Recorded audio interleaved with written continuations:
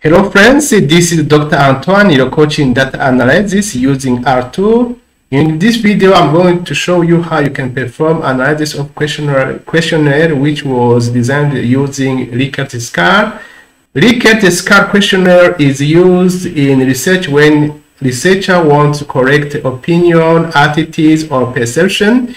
Most of the time it can be difficult to analyze Likert Scale questionnaire. That's why I have to make a video to show you how you can perform some analysis of such questionnaire, and I will show you how you can calculate, for instance, absolute frequency. I will show you how you can calculate relative frequency, and I will show you how you can make a visualization using bar plot.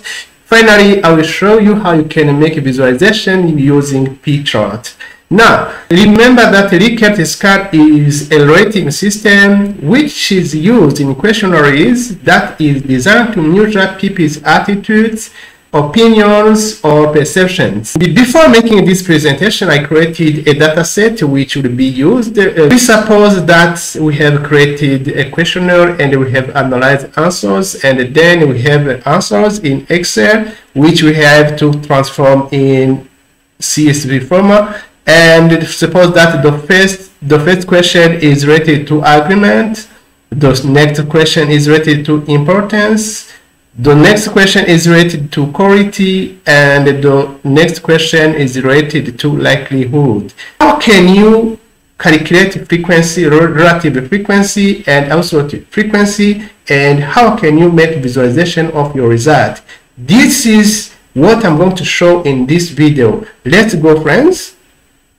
Now, this command you see here, before importing your data or analyzing your data, you have to know that you have to transform this in format CSV. If you want to if you have such a kind of data, you come here, file, when it is in English, file here, and save as here, and in French is Rstudio. My file is Likert data, and I have to choose CSV format. I'm going to show you the format you need to use when you want to work in R. You see it is this format, this one, CSV format, separateur point virgule in French. Now we have to save, but I have just saved that. Do not need to save it again. Now I'm going to import my data set. This one, this is the link which allows to indicate where I saved my data set. Now let's learn these comments. The next thing to do is to import my data set in our working environment. This is the comment. This is the name I gave to my file. As you can see here, you see this is the name, Likert _ English. This is the name I write here. Header is to import the name of variable. Sep is to indicate that data are specified by semicolon. This is to indicate that if you have, for instance, numbers, this is to indicate whether the numbers are separated by comma. Now let's run this comment to import my data set. Now I can use head to see the first elements. Let's run this comment. Head, you will see the first elements by using head here. Now when you run head, you can see that my dataset was correctly imported. Aggreement, strongly agree, disagree, as it was in Excel file. This is the name of our variable. This is the name also for the next variable, but it can be a question. It can be whatever you want. This is the quality. It can be whatever you want as statements. Now, with what is next is to show you comments. When you want to perform such analysis, you need library deep layer. This one. Let's run this library. If you don't have this library, you have to come here, tools, install packages, and you write the name of deep layer and you run install. Now let's run this command first to call deploy in Rstudio working environment. Now, I'm going to explain you step-by-step commands which will allow you to calculate absolute frequency and make relative frequency. Now, as you see here, friends, this is where I saved my data set, Likert, this one. You see this one, it is this one, you see here. This one, Likert, this is where I saved my data set, this one. I'm going to analyze the first question related to agreements. That's why I have to just to group by agreement, but I can also write all those questions to have a summary for all those questions.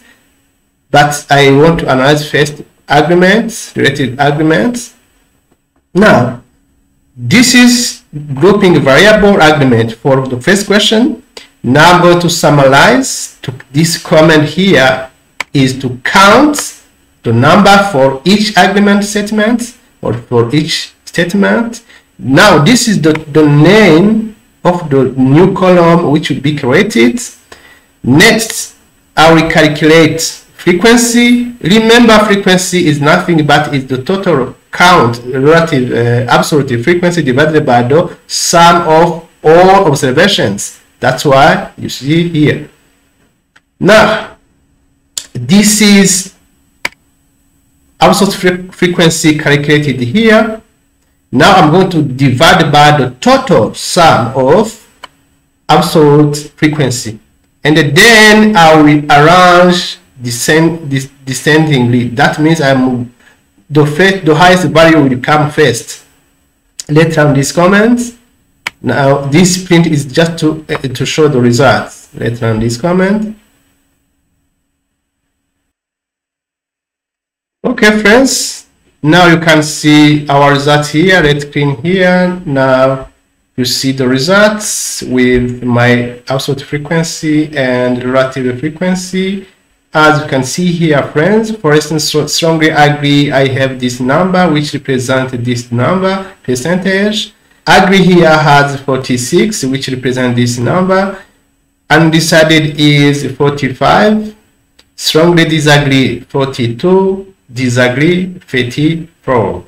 These are corresponding relative frequency. Now, relative frequency, as I said, is nothing but it is this number divided by the total of these number or questions or the total of all this frequency. Let's show you the example. When I take this, look for instance, sum of absolute frequency. This is the sum of absolute frequency. Look, friends, I like learn this comment.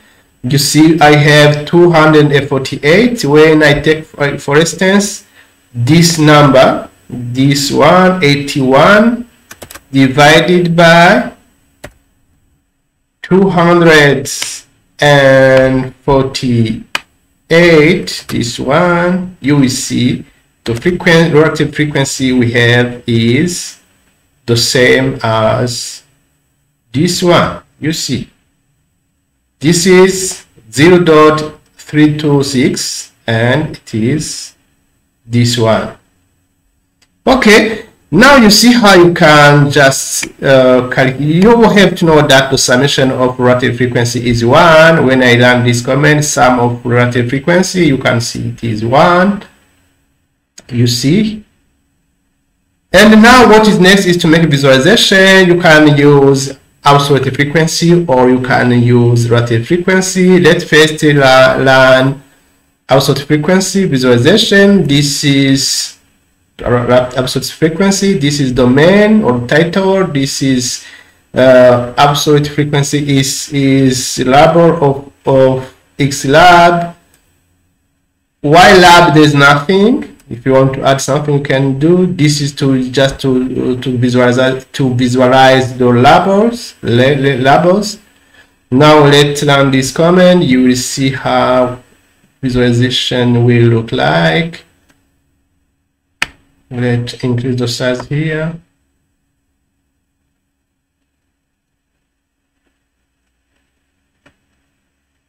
This is the visualization of my answers. Now, as you can see, this is horizontal, but I will do another visualization which is in vertical. Now this is the result. This is disagree, agree, and so on. Strongly agree, you see agree here, and so on.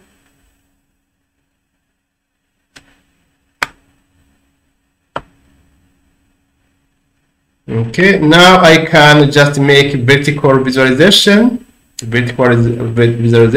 Now I just need to change here horizontal equal false, but the other comments are the same. But you need to change also here while reading, because now here you will have frequencies. Later on this comment. Now you can see how it looks like. Now you can strongly agree, and decided, disagree, strongly disagree here. When I increase the size here, you will see all rubbers. Now you can see here, strongly agree, and decided, strongly disagree, and disagree here. Now you can use also p-chart when you want to visualize, for instance, absolute frequencies, or you can use a relative frequency. Let's change here and use relative frequency instead of absolute frequency. Now I just choose frequency, relative frequency. Let's run this comment and you will see how it will look like. Now this is the visualization when I use relative frequency. Okay friends, this is how you can analyze Likert Scale Questionnaire using R tool, and you can also make, this is also how you can make visualization. If you found this video helpful, you can subscribe to my channel, and also you can share with others to let others learn. Let's show you the comment. If you want to use this comment, you see all comments you see here, which allows you to make which allows you to, you see the comment which allows you to calculate relative frequency and absolute frequency. And thank you for watching this video. For next video, bye.